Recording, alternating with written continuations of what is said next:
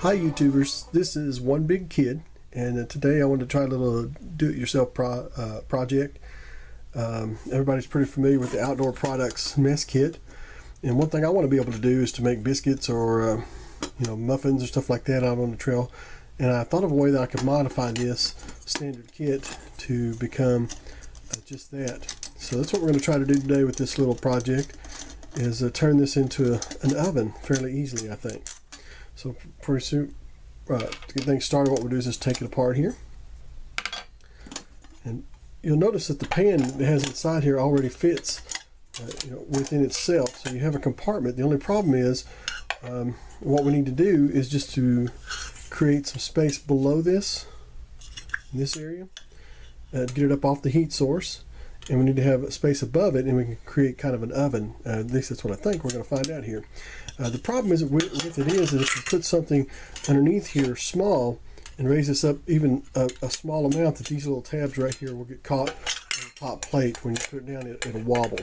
So what I'm going to do is make some adjustments here to these, and then I think we'll be able to actually use this handle as our piece to keep it up off the bottom of the pan. And I think we'll have an effective, hopefully effective oven type. It's a pretty stout little piece of equipment there. Kudos to Outdoor Products for that. Let's see if we can get this oven off.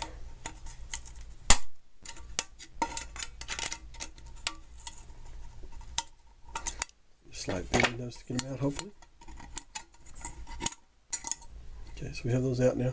The other thing we need to do is reduce the height of these right here because they're too tall. So what I'm hoping to be able to do is just to tilt these back to the side, retain the hole. Put it in here. I still have our hole to put things through. There's just enough leeway on the top there to make a little oven out of this doodad here.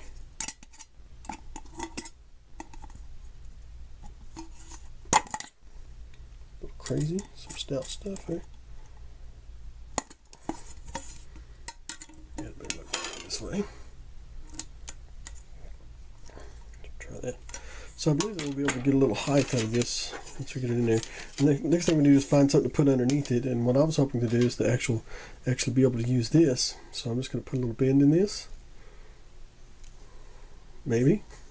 A lot stouter than it looks. Let's see here. Because you do want to be able to reuse it. Just make it, so pretty much if it fits inside the pan, it's going to work. So I'm going to put this down in here to make our distance between the pan.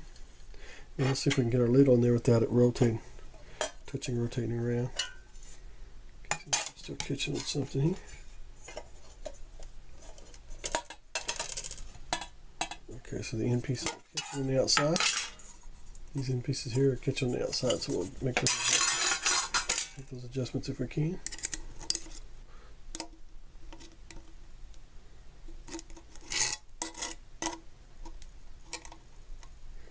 So my second thought was that if I couldn't use the holes again, I would make it a different style like this, and possibly I could still get a hold of it. So reducing those just a little bit. See if that'll work.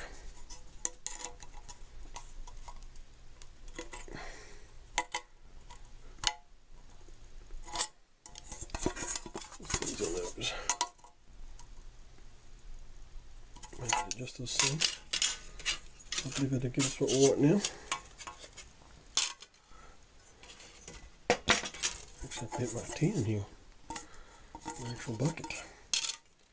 Okay, let's see if we can get it on there now. Alright, it seems to fit on there pretty good now. So I believe we got this little oven. And what we need to do is try this out. So I'll set that up and then we'll continue the video. Looking at our pot and pan that we've adjusted, and remember we were turning this into an oven. And what we planned on doing was taking took the sides off. We was going to use this for our area to lift it up off the bottom and create kind of the oven effect. But what I've decided to do, because this is kind of heavy and it's also hard to bend and use like I'd like to use it, I've decided to go with something else I found I use in camping and whatnot a lot. And this is just a flower wire to use to set your flower pots up with and adjust them got it at the Dollar Tree for like $1. So it's bendable and it stands the heat really good. It won't melt like you think it would. It's as pliable as it is. So this pretty much is what we're going to do here, is create it like that. Okay. Before I get started, I'm going to go ahead and use some spray I've got from the house here since we're doing this test. I'm going to spray the can good here and get it coated. So it's ready. Our fire's burning good over there. Okay. And next thing I'm going to do is take our Martha White's what I'm using. I may not have to use all of it, but I'm just going to set that up right there real quick. Blueberry muffins is what I'm trying to make. See how it goes.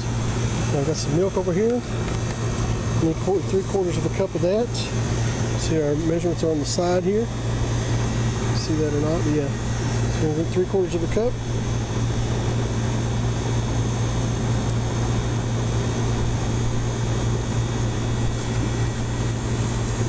Some business there we don't want on there.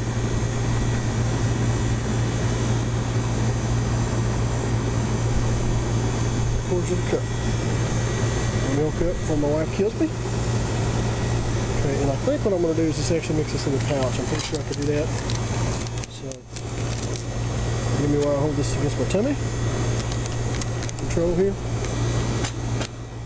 Top off there. Fire's burning really good over there. So I'm going to put this in here.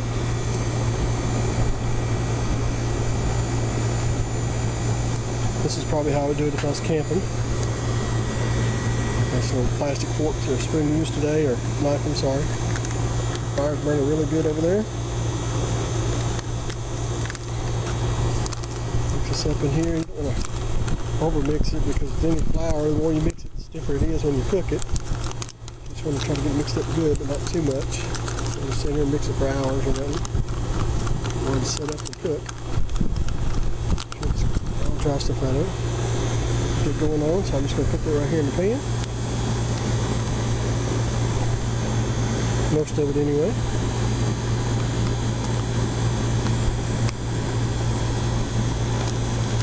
And I use milk. I mean, when you're out camping, of course, you're going to probably use water, but I use milk because just to make it a little bit fluffier, and I plan on eating this stuff. So, there you go. Enough said.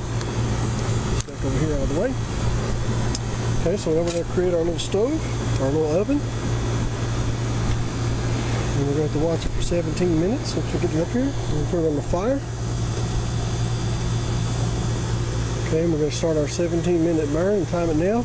We'll continue to feed the fire as needed with our little twigs and whatnot. And we'll get back with you as soon as we figure out what's going on. Hi again. It's been about 17 minutes or so. I'm going to let it go just a smidgen longer because the instructions on the blueberry cake mix or muffin mix said to cook for preheat your oven, basically. And I didn't preheat anything. I just kind of stuck it up on there when I got the fire going. So I'm giving it an extra minute, something like that, and then we're going to pull it off here and see what we've got. All right, so it's been about the allotted amount of time, and we're hoping that this has been up to like 350, 400 degrees like an oven would be. Remove this and see what we've got real quick. It's a good test nonetheless. Ooh, the pan's getting hot. Get this lid off of these or not. Ooh, that's pretty good there. I don't know that it's done though. We'll do the test. I don't have a toothpick, so we'll take this. Now it's sticking to it, so it's not quite done. We've got to cook it a little bit longer. We'll put it back on there and fire it up again and see what the difference is in it. But it is starting to puff up and look pretty good. On the fire and give it a little bit longer, see how long it takes. Difference in what an oven would be and what this would be, but it does appear to be doing what we want it to do. So I'll chunk in a couple more pieces of wood here. Shouldn't take a whole lot of more wood. Small pieces, get our flame back up quick, get the pan hot. But it appears to be not letting it get burnt, so that's what we're hoping for.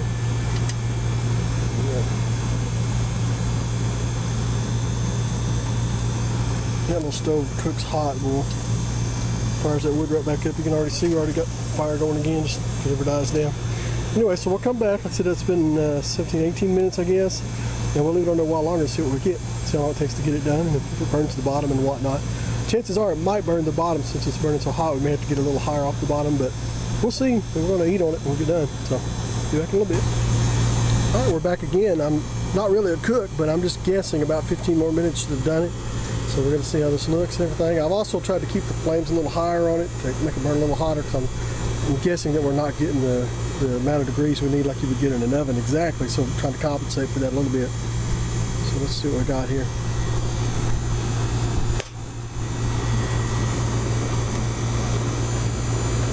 Looks a lot better. Actually, it looks really good. Let's see here. Yeah. This off here. It looks good though. We've still all the way through. Oh yeah, it looks really good. All right, so we got that. I wonder if it's burnt on the bottom though. Just the thing to do would be to turn this dude over.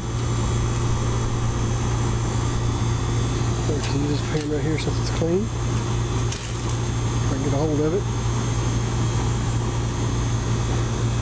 We got this little muffin cake or not. Oh son, it fell right up there. It's really good.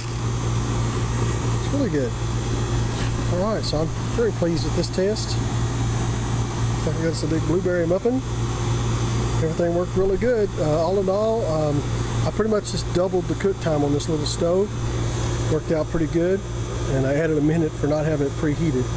So, worked out really good. I'm going to actually go cut into it just a little bit and see what we got. Looks really good. It's hot though. Wow. A little hot to eat right now, but man, it looks good. I might have to take it inside and show it off to my daughter. So look what Daddy did, honey. She's in her mid-20s, so she's not easily impressed anymore. But anyway, there you have it. And the other thing I want to cover real quickly is I told you I was going to do away with the little handle that we had for this cook set, and that's true. And again, like I said, I got another piece of this wire here, but you can just take that wire and bend it any which way you want to. It's stout enough. You can hold, hold it over the flame. I mean, get a flame to do it, but you can hold it over the flame like with a lighter or something, and it won't melt. It's almost as pliable as lead, but it's not lead because it won't. It's not melt. It may be, but it's not the type that you just melt and put on something, to solder with. It's not a solder, but I don't know what it is, but it's at the Dollar Tree, and it's very useful. You can bend it, hold your gear with it, use it to hang stuff with, and when you get done, I just wrap it around my Stanley bottle, and it gets right back in the same shape, and it doesn't snag or anything. I can bend the ends if I need to. Won't snag. Just real easy to use. And I'll be using that for my handle for this part that I took off of my kit before, and I'll just fold this, put it in the bottom. And also, like we used it today, it's a lot lighter than the handle for one thing, and you see it withstood all that cooking and did fine. Probably still hot, so I'm not going to go crazy with it, but it didn't melt or anything. It did really good, and it's still pliable, so it's also a lot lighter. So hopefully this helps somebody out there when they're looking for. I was wanting to do something with muffins on the campfire, and this is going to work great. It's going to work really good. And like I said, I think this kit is just a few dollars, like $5, $6 or something like that at Walmart. And there's an adjustment too you can do real quickly to get you an oven out of it. And hope you have fun with it.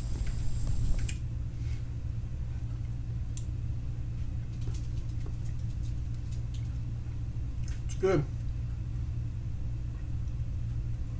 Got me an oven.